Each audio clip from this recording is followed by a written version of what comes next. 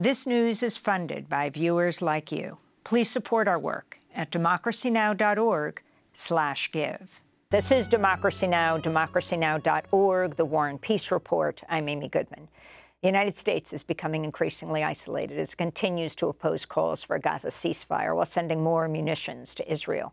On Tuesday, the United States was one of just 10 nations to vote against a United Nations General Assembly resolution calling for a ceasefire. That vote came 4 days after the U.S. vetoed a UN Security Council resolution for a ceasefire. This comes as the Biden administration has bypassed Congress to approve the sale of 14,000 rounds of tank ammunition to Israel, the sale valued at more than $106 million. We're joined now by the award-winning investigative journalist Jeremy Scahill of The Intercept.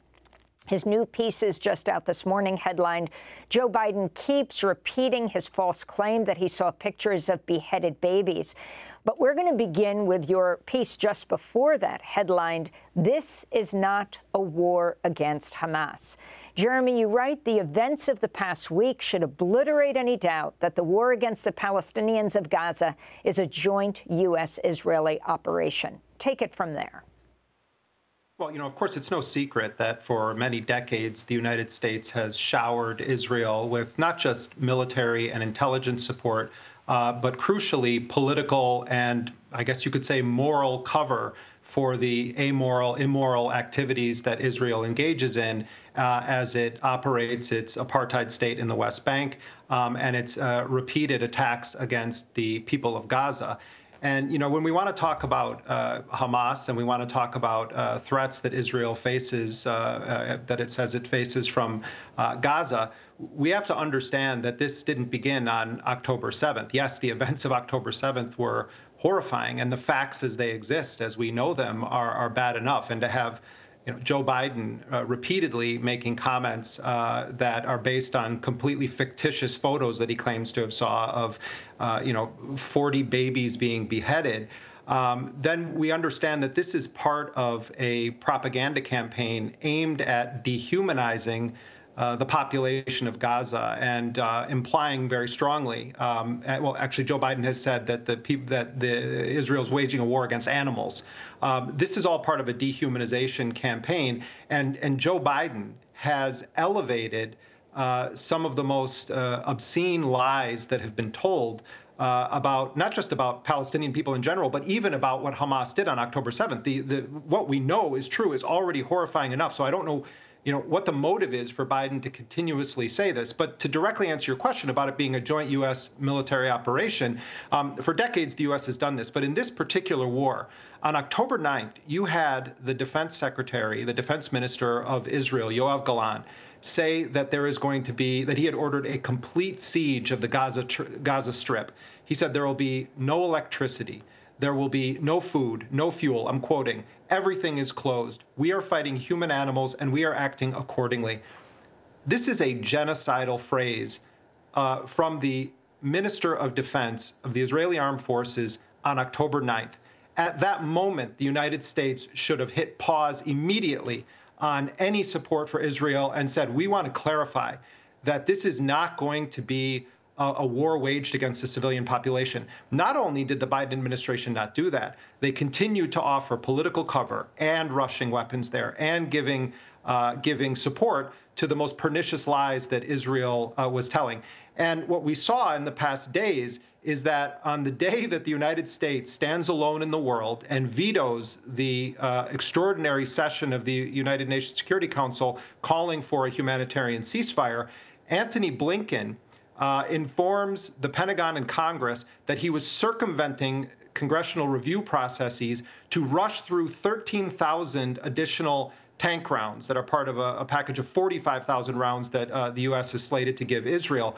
While he's doing that, he is in the middle of a PR tour around the world saying the United States cares about Palestinian civilians, cares about Palestinian lives, wants to make sure that innocent people are not being killed. So you can take the words of the administration on the one hand, where they portray themselves almost like a kind of friend trying to talk tough to another friend who's doing something really wrong.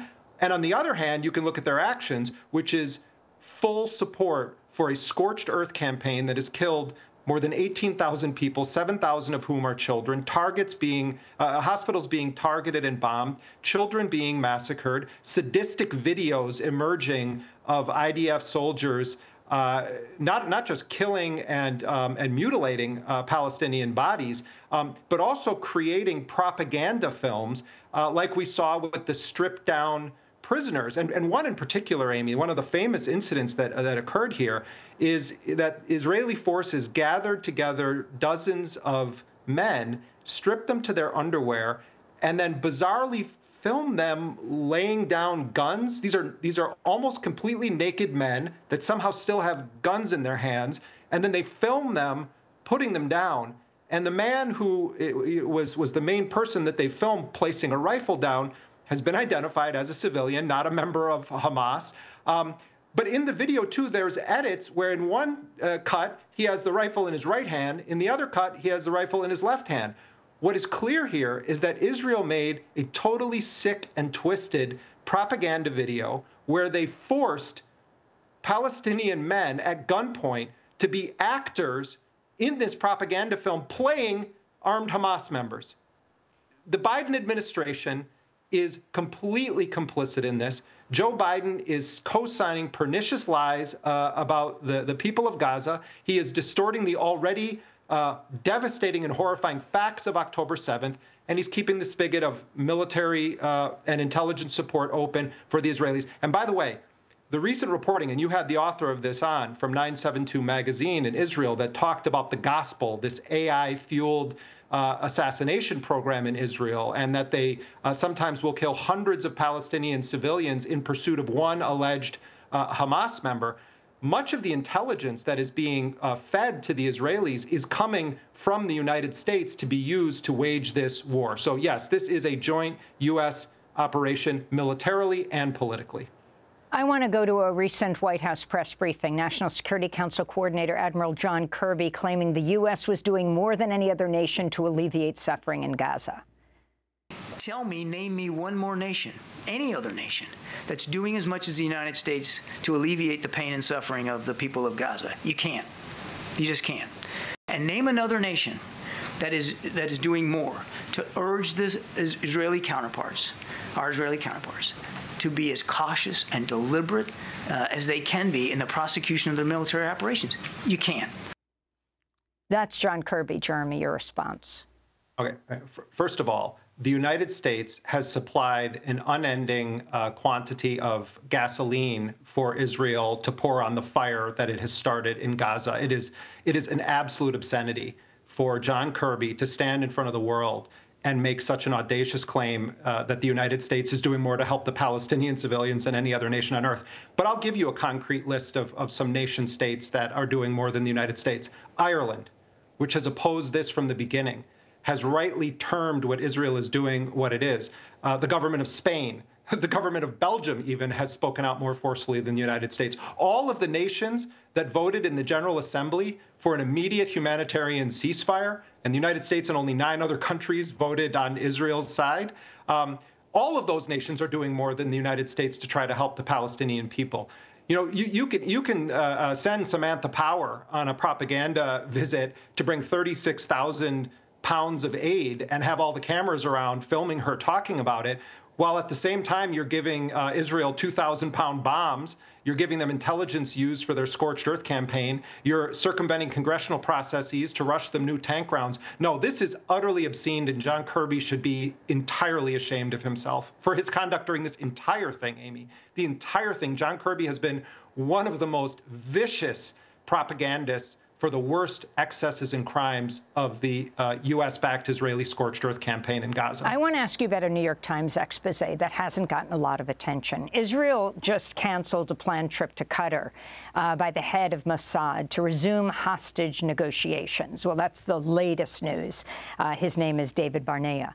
But this comes as the Times has published an expose headlined "Buying Quiet" inside the Israeli plan that propped up Hamas. It's about Israel secretly sending billions of dollars to Hamas over roughly a decade.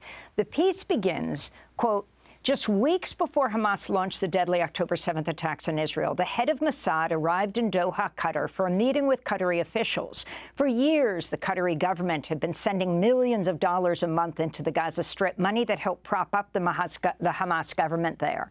Prime Minister Benjamin Netanyahu of Israel not only tolerated those payments, he encouraged them.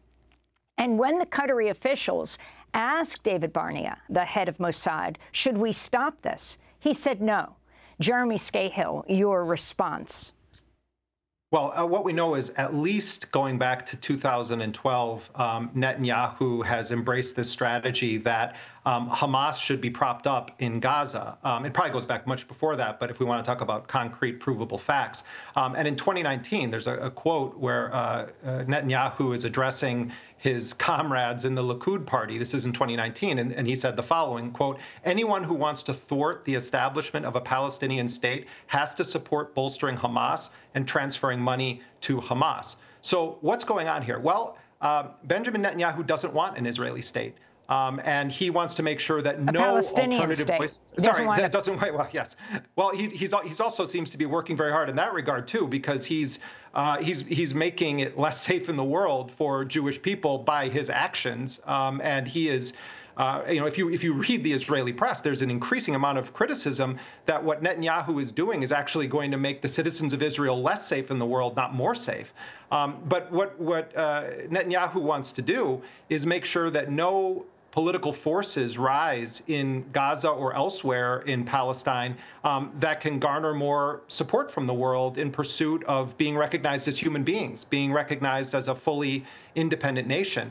And so, of course, he wants to keep the money flowing to Hamas. It's very good for his business, for his agenda. It's also very good for both the United States and the Israeli war agenda and war industries. But the other part of this, Amy, is when we talk about groups like Hamas, beyond the fact that there's a documented history of Netanyahu, for his own reasons, supporting the flow of money and the grip on power of Hamas, you also have the reality that for 75 years, Israel has operated a murderous campaign against the Palestinian people aimed at making sure they will never get an independent homeland. And when you do things, as occurred in 2018 and 2019, like repeatedly gunning down nonviolent protesters who participated in the weekly Friday marches on the Great March of Return, and you had a Haaretz expose where IDF soldiers confessed that they were in a competition to see how many kneecaps they could shoot of these nonviolent protesters. It's sickening.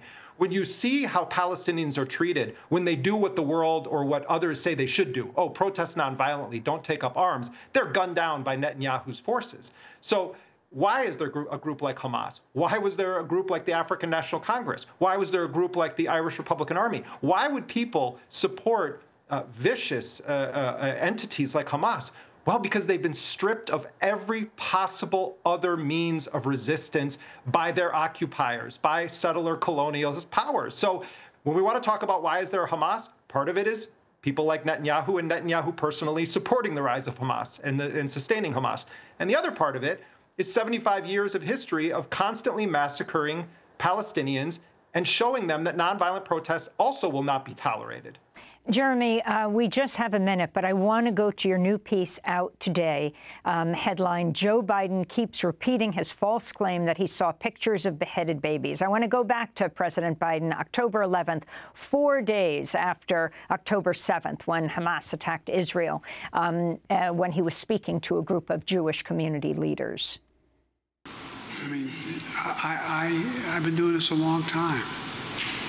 I never really thought that I would see and have confirmed pictures of terrorists beheading children. I never thought I'd ever, anyway.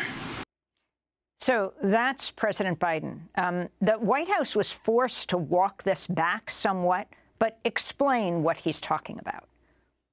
Well, in the immediate aftermath of the Hamas-led attacks on October 7th, when journalists, at first it was primarily Israeli journalists, went to the scene of some of the kibbutzes where the massacres had taken place, they began to hear stories from Israeli soldiers that there were decapitated babies and babies who were burned alive. And so I-24 News in Israel, one of their reporters, we believe was the first to report this and said that it was based on what Israeli soldiers had told her. And then that starts to spread like wildfire. CNN then picks up the report. CBS also did a report promoting the claim that there were beheaded babies. And then as much more attention starts getting drawn to it, people start asking the Israeli government, and Netanyahu's spokesperson then confirms that this happened. And then a few hours later, you have Joe Biden standing up and saying that he has personally seen photographs of it. Then when U.S. reporters started pushing on this and saying, you know, is Biden saying that the U.S. has independent evidence of this? Then they had to say, no, actually, Joe Biden and no one in the administration has seen any photos. He was just referring to the media reporting about it. And now the Israeli government doesn't make this claim at all anymore. In fact, when Netanyahu has appeared alongside U.S. officials, or when Tony Blinken is shown photos by the Israeli government of the aftermath of the horrifying scene at the kibbutzes, he's never mentioned beheaded babies. Netanyahu has said that they beheaded soldiers. But what is really perplexing is that the established facts that we already understand are horrifying enough. Why would the most powerful individual in the world find the need to repeatedly, not just once, Amy, he said it in October, he said it in November, and he said it a few days ago. He keeps saying that he has seen photos, and then his advisors have to walk it back. Also, the Washington Post reported that before he first said that, in a meeting with his staffers, they warned him against including that in his speech because they said it's not verified. So what you have here is this is one of the most incendiary charges that has been made about those raids led by Hamas on October 7th, this idea of beheaded babies. But if you look at the actual figures that have been released by Israel, and I want to be very precise here because it's very, very important. If you look at the actual figures, and I'm going to read this for you, Amy. This is published in mainstream Israeli news outlets. They've said approximately 1,200 Israelis or Israeli residents were killed on October 7th. 274 of them were soldiers, 764 were civilians, 57 were police, 38 were local security guards. Among the civilians killed, there was a 9-month-old baby. She was the youngest, Mila Cohen. She was shot, and this is horrifying. She was shot as her mother carried her. Her mother survived, but her father and other relatives were killed. So you had a 9-month-old that was killed. Then you had 12 children between the ages of 1 and 9 years old, and you had 36 children between the ages of 10 and 19 years old. Where does this story of 40 beheaded babies come from? Well, Israel has walked it back. The reporters have retracted it. Only Joe Biden is out there in the world continuing to insist that he somehow has seen photos of beheaded babies when not even Benjamin Netanyahu, who absolutely would be screaming it every day if it was true, isn't going that far. Jeremy Scahill, I want to thank you for being with us, senior reporter and correspondent at The Intercept. We'll link to your pieces. Democracy Now! Is funded by viewers like you. Please give today at democracynow.org/give.